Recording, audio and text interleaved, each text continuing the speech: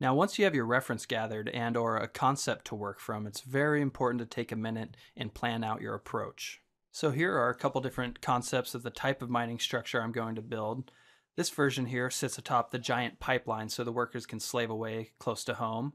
I want the structures to feel very temporary and modular and also very utilitarian. For instance, the roofs have layers and layers of metal sheets and panels like quickly patched up because the priority here is all about the mining and making that money. Now here is the first concept of the structure I did.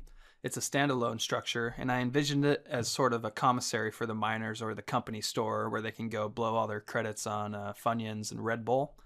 It shares a lot of similarities with the more utilitarian version, but is a little more whimsical because of the fun roof shapes and wacky silhouette.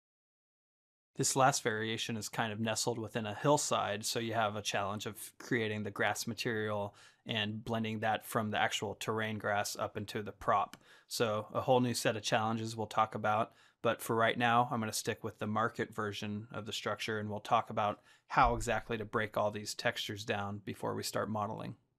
So because we have multiple variations of this structure, we need to make sure our materials and textures are set up in a modular fashion so that we don't have to recreate them for every different building shape and need.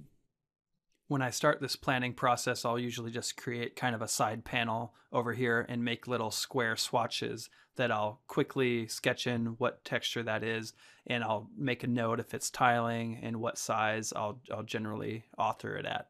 Now, this isn't set in stone, but it's a great way to work, and once I hop into 3D Max or Maya, I'm a lot more comfortable and confident with the direction. When you look at a concept, you want to kind of break the materials down in priority. So, usually it's the textures and materials that cover the most surface space. You can start with those on your planning. So I'm going to make a little texture swatch of this concrete base. And this, of course, will make it tiling each direction. And later on, we'll get into specific functionality of this material with using the decals and things like that. But right now, I just want a general plan. Then I'll actually just write in a quick little note for myself. So in this case, I'll make this texture tile in all directions, and I'll write the intended texture size. This becomes important if you're doing an art test where you have to keep your material and texture budget at a certain level. This way you can plan and decide which textures you think should take priority. I'm going to also write a little in for normal map. I think for this concrete, to have multiple layers kind of building up and cracks in the concrete will look good with the normal map and help with the lighting. So a similar effect to what I'm sketching here. The next material I want to try to plan out is this kind of honeycombed tile roof, really rusty metal. I'll deal with the metal plate segment of this. That'll be a separate material later, but right now I just want to focus on these tiles. So now I'll just take my kind of hexagonal brush and indicate that this is a tiling roof texture here. Now usually when I create a roof texture, I'll also create an accompanying alpha texture or transparency texture that continues the same tiled pattern, but then comes to a rough edge.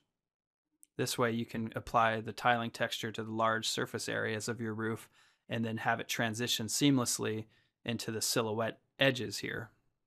For example, this strip of polygons would have the alpha material applied to the edge, but the UV map would be seamless. So if you went into the unwrap UVW, this would all be one UV shell blending right in with the larger material that tiles all directions.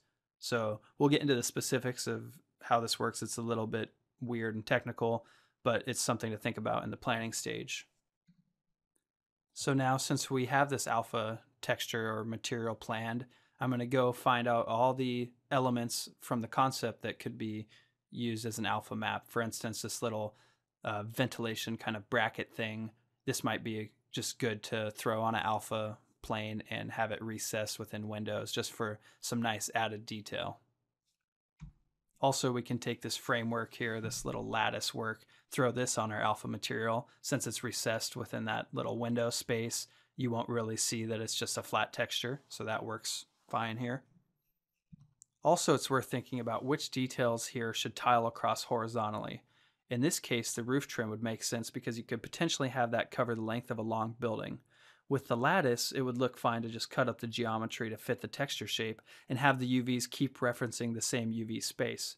The only reason you don't want to always do this is when you might want added texture variety.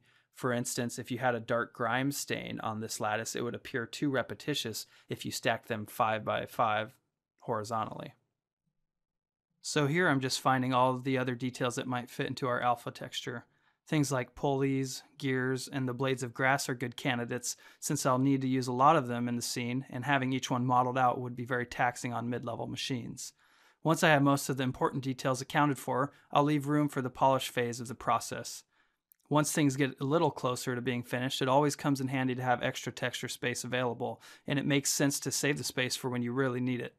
Too often I see people fill their textures up early just so that it appears to be full and not wasteful, when in fact it becomes more wasteful because not all the details are being used.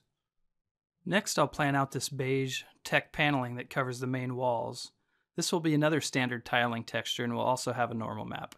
I would recommend watching our tiling textures in ZBrush tutorial for a better understanding of how this final texture will be made. The important thing with this is finding the right balance of scale and unique details. For instance, if we just created a texture that consisted of 2 giant panels and each one had a specific number or decal on it, then it would be very repetitious when tiled. So here we have our 4 main materials planned out, 3 standard tiling materials and 1 alpha transparency texture. Now with some of these details, specifically the hatch windows and bracket style frames, I want to actually do a custom bake from a high poly sub D model down to a low poly mesh. Here's an example of what I did with the window during a class demo, and I want to shoot for this level of polish for the entire structure. With this specific example, the low poly mesh is still around 1,000 tries, so once I have 8 or 10 of these windows placed on the structure, it'll start getting pretty expensive. To compensate for these expensive details, I plan on creating LOD states for each of the main pieces. LOD stands for level of detail and is commonly used in games to achieve much higher detail up close to the player while switching the asset to a cheaper version as it gets further from the camera. In this case, I plan on having these bracketed hatch windows switched to a simple alpha plane for its LOD. Another cool trick that I can plan for is creating a tiling texture out of a unique bake. This way you get the modularity of the tiling and the accuracy of the custom bake. It's easy to pull off if you lay out your bake details in a way that you can add the tiling elements behind them without disturbing the original textures. For instance, if I add some generic scaffolding and brackets behind the window, it will enable me to use a simple version of the windows on a building where the details were higher up. For instance, if I had some factory and I wanted hundreds of these windows, on the 3rd floor, I could just take this tiling version and tile it horizontally on the geometry. Now I just have a few more materials to plan for, one being a small tiling grass texture for the alpha planes to sink into. Since it'll be mostly covered, this texture can be authored as a 256 or even smaller. The grass planes we planned for on the alpha sheet could also be scattered atop the bunker like so. Lastly, the supporting metal sheet panels for the roof.